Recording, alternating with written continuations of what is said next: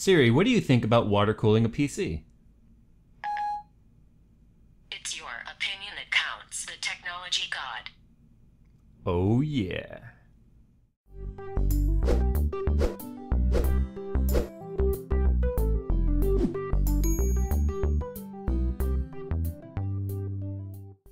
Hey everybody, welcome back to JayzTwoCents, and if you can't tell by the beginning of this video or even the title at the top of this video, today we are going to talk about water cooling, and we are doing it by popular demand. You've asked and I'm answering. How do you know water cooling's for you? Well, water cooling could be for everybody, but it's definitely recommended for those people who want to achieve the maximum overclock they can out of their processor or live in a hot environment. One thing I do want to let you know, water cooling isn't necessary for people who are not overclocking or even people who are doing mild overclocks, because there are plenty of high-end, high-quality heatsink fans out there that offer just as much cooling capacity as some of the lower-end kits that are out there. However, there are some instances out there where water cooling just may not be for you. If you're not overclocking or you're only doing a mild overclock, there are much cheaper options out there that offer just as much cooling capacity, if not more, at a cheaper price. So keep that in mind. The price of water cooling can vary anywhere from $50 for a cheap self-contained unit like the Antec H50, or all the way up to $1,000 if you go just full-blown custom water cooling loop. The problem with some of the smaller kits out there is they just do not generally offer as much cooling capacity or simplicity as a high-end heatsink fan, as I mentioned earlier. The Noctua CPU heatsink fan is definitely a hard one to beat when it comes to the low-end water cooling kits, as it just is a monster of a heatsink. So if you're thinking about getting something like an H50 or an H60, I would right off the bat tell you to probably go with a high-end heatsink fan like a V8 or a Noctua. I'd like to go into some of the pros and cons of the self-contained units out there for water cooling to try and give you some decision-making power if you're thinking about going that route. Some of the pros from these self-contained units are they're maintenance-free, they're cheaper, they come with a warranty, and they can fit in almost any case. However, some of the cons are they have cheap quality fans on them, the radiators are generally pretty small, life of the pump has been known to be iffy at times, and they do not expand. So if you decide later you want to add a new part or new water pump, or just generally add more cooling capacity, you're stuck with that kit and you have to replace the entire thing if you want to upgrade. Now if you want to get something a little bigger, has more capacity than one of those pre-packaged units, there are plenty of companies out there that offer a kit that come with every part that you need to put together a custom water cooling loop. Some of those companies are EK, SwiftTech, XSPC, and they contain all the parts you need: radiator hose, clamps, fans, and they contain all the parts that you need to put together your loop and keep it going. The only thing you have to do is just add a fluid or a coolant, and in most cases I recommend that you go with some sort of distilled water and PT Nuke anti-algae or a silver coil to keep any sort of algae growth or corrosion happening in your loop. The pros to these kits are everything you need is included. They generally have higher quality parts. They're generally larger parts that have more cooling capacity to them, and they are expandable. So if you decide later you want to add a video card to your loop, you can. If you want to add another radiator, you can. So you're not locked into just one particular kind of cooling capacity. The cons to them though are now you have to put the loop together. You have to make sure you do it properly, otherwise you can cause damage to your computer or the water cooling unit itself.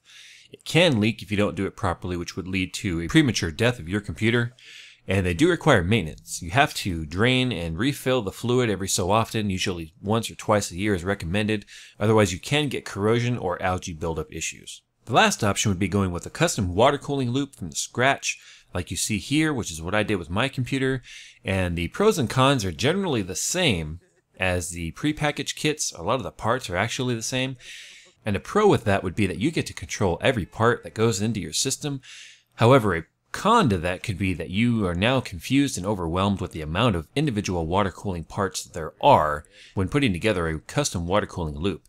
So you might run into some part compatibility issues if you don't know exactly what you're looking for. Just like buying any new computer part, when it comes to water cooling, there are just tons of choices and it's easy to get overwhelmed and accidentally pick up the wrong part or get something that's not entirely compatible with your setup. And not only that, you might actually forget to get something that's very important and you might not realize it until it's too late and you're trying to put together your water cooling kit. Lastly, I'd like to address some myths when it comes to water cooling.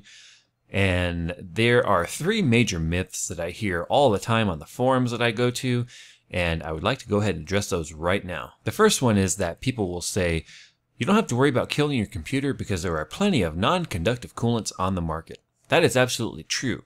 There are non-conductive coolants on the market. Fluid XP was one of the first manufacturers of non-conductive coolants on the market. However, running any fluid in contact with metal 24/7, it will eventually ionize and pick up some of those minerals and metals, thereby making it conductive. Water itself is not conductive. Pure water or distilled water does not have any elements in it that conduct electricity. However, tap water does, which gives people the misconception that water conducts electricity.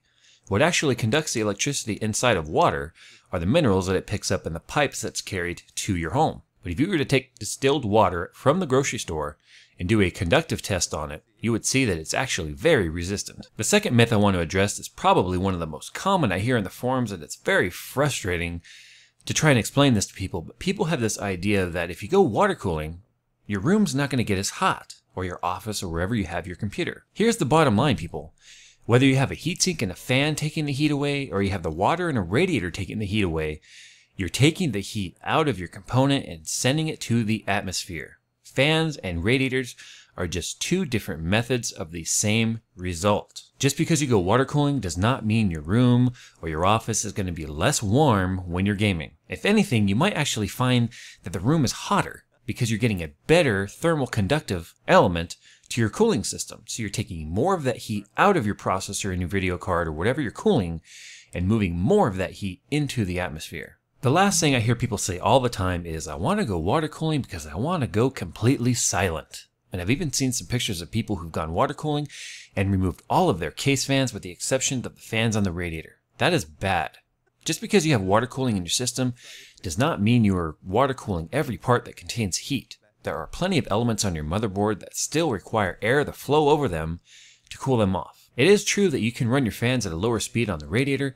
However, just like anything else, the actual cooling capacity of the radiator is dependent on the amount of air flowing through it. You have to take that heat from the radiator and exchange it to the air and carry the air out of the radiator in order to take the heat out of the water. So if you have your fan set to the lowest speed possible on the radiator, yes, it is extremely quiet. However, you are reducing the thermal capacity of the radiator itself. So there is a bit of an exchange. You can go with more radiators at a slower speed to get the same result, or go with a smaller, thicker radiator with a higher speed fan and get the same exact temperatures. There is a science there, and you have to know that science before you either undersize or oversize your cooling capacity based on decibel requirements of your space. So if you want something extremely quiet, you're going to have to go with more surface area, larger radiator, or more radiators in order to get that same effect. On my system, I run a dual radiator setup. I have a triple 120mm up top, which is an XP Extreme Edition from SwiftTech, and I have an XSPC Quiet Edition radiator at the bottom of the PC, and they are both in the same loop. And I'm running fan control software that controls both radiator fans independently from each other. One is controlled through the CPU, and one is controlled through the GPU. So if I'm running a CPU-intensive task, I can have one radiator crank up while the other one stays at the same speed, allowing me to customize the noise levels depending on the load of the graphics card and CPU inside of my system. I hope you found today's video useful, and some of this information can help you decide whether or not water cooling is for you. It's impossible to cover every single aspect of water cooling in a single video on YouTube, so I ask that if you have any questions regarding water cooling that you put them down in the comments, and I'll do the best I can to answer all of your questions.